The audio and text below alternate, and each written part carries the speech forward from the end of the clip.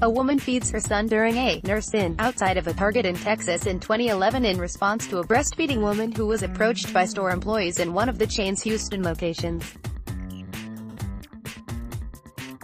Women in at least 35 states participated in the protest. By Rebecca Beich. The Trump administration this spring tried to remove pro-breastfeeding language from a World Health Organization resolution. But here at home, breastfeeding has steadily become more accepted and accessible, culminating this year in the 49th and 50th states enacting laws to allow it in public. The World Health Organization resolution stated that breast milk is the healthiest choice for babies and encouraged countries to crack down on misleading claims from purveyors of formula. Attempts by the United States to remove language that called on governments to protect, promote and support breastfeeding were unsuccessful, but the move shocked researchers and health advocates who have long contended, breast is best.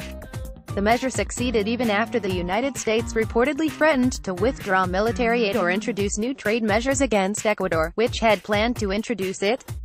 In the end, Russia introduced the measure. President Donald Trump criticized coverage of the controversy and said the United States wants to promote access to formula. Meanwhile, this year in the United States, Idaho became the last to protect mothers who are nursing in public against fines for public indecency. Utah enacted a similar law a few days before, so all 50 states now allow public breastfeeding.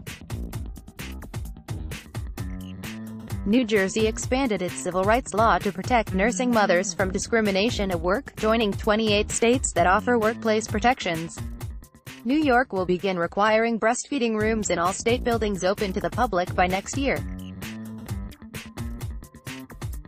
The choices made by mothers in the United States and those abroad may seem unrelated, but in fact are closely intertwined. As cultural norms and laws in the United States shift, more women are breastfeeding, and a plateau in the market for substitutes has left manufacturers turning to developing nations, where formula is sometimes viewed as a healthier alternative and thus a status symbol by a growing middle class. The choices made by mothers in the United States and those abroad may seem unrelated, but in fact are closely intertwined. 81% of newborn infants were breastfed in the United States in 2016, according to the Centers for Disease Control, up from a low of 24% in 1971. While laws can often lag decades or more behind social norms, legislation related to breastfeeding has passed more swiftly by comparison. A number of states passed bills in the late 1990s and then again in the late 2000s, as the U.S. Department of Health and Human Services ramped up ads encouraging breastfeeding from 2004 to 2006. And nursing mothers have put serious pressure on state legislators after stories circulated of nursing women being asked to leave restaurants and other businesses. I was a new mom asked to leave an establishment or go into the bathroom within 2 weeks of giving birth, and that fundamentally changed me, said Adrienne Kavanagh, the mother of a 2-year-old son and the owner of a lobbying firm that helped push for the law in Idaho. Quote, "'Cause I was looking into the face of the most miraculous thing that ever happened, and I'm feeding him in a place that someone just defecated. I was sitting in this bathroom stall with tears streaming down my face." In Idaho, the holdout state, the bill passed without a single no vote and was received very differently than a similar bill considered in 2003 that never made it out of committee. One legislator made headlines for saying he feared women would whip it out and do it anywhere. Linda J. Smith, a lactation consultant and board member at La Leche League, a breastfeeding advocacy group, said that when she was working on a bill to allow public breastfeeding in Ohio, she and other mothers used a stunt to help legislators understand why women preferred to nurse wherever they may be with their child. "We brought them individually wrapped cookies, but we said, you can't eat it now.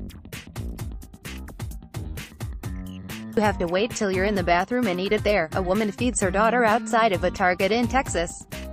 States that initially enacted breastfeeding protection laws more than a decade ago have had to make updates as more women enter the workforce. Laws requiring workplaces to accommodate nursing mothers were in part spurred by Affordable Care Act regulations, stating that businesses with at least 50 employees must provide time for women to express breast milk for at least a year after they have given birth. but many states have added specific requirements to their own statutes.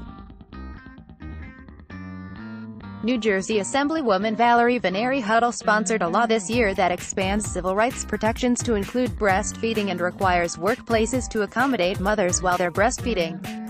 It passed unanimously. My male counterparts tend to trust the judgment of women legislators. Look, they're fathers and they're husbands, so it sort of crosses partisan lines, said Huddle, a Democrat. These are the issues that tug to the appeal of wider consensus. They'd be hard-pressed to vote no. When legislators have voiced opposition to breastfeeding bills, their comments have gained notoriety. As Utah considered a law enacted earlier this year to clarify that breastfeeding is allowed in public, one legislator questioned what the bill did to address modesty. This seems to say you don't have to cover up at all. Rep. Kurt Webb, a Republican, said during a hearing, "I'm not comfortable with that, I'm just not. It's really in your face." Salt Lake Tribune columnist Marina Gomberg later retorted, "Some might say that it's not in your face, Rep. Webb, it's in the baby's face." Webb voted for the bill after a portion was removed that said women did not need to cover themselves to comply with the law.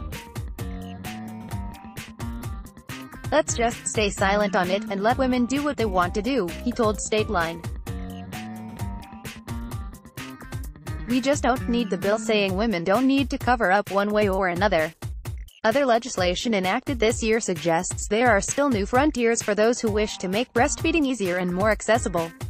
New Jersey became the third state to remove taxes on items related to breastfeeding, in this case enacting a law that exempts breast pumps, which can run around $100, and other supplies from sales taxes. When you got back to work, you have to buy a pump. You have to buy pads in case you are leaking. You have to buy bottles. So, breast milk isn't free, it's actually quite expensive, said Assemblywoman Pamela Lambert, a Democrat who sponsored the law. "We don't want to put up barriers for women that maybe can't afford to do it." Stateline homepage. Sign up for exclusive state policy reporting and research download.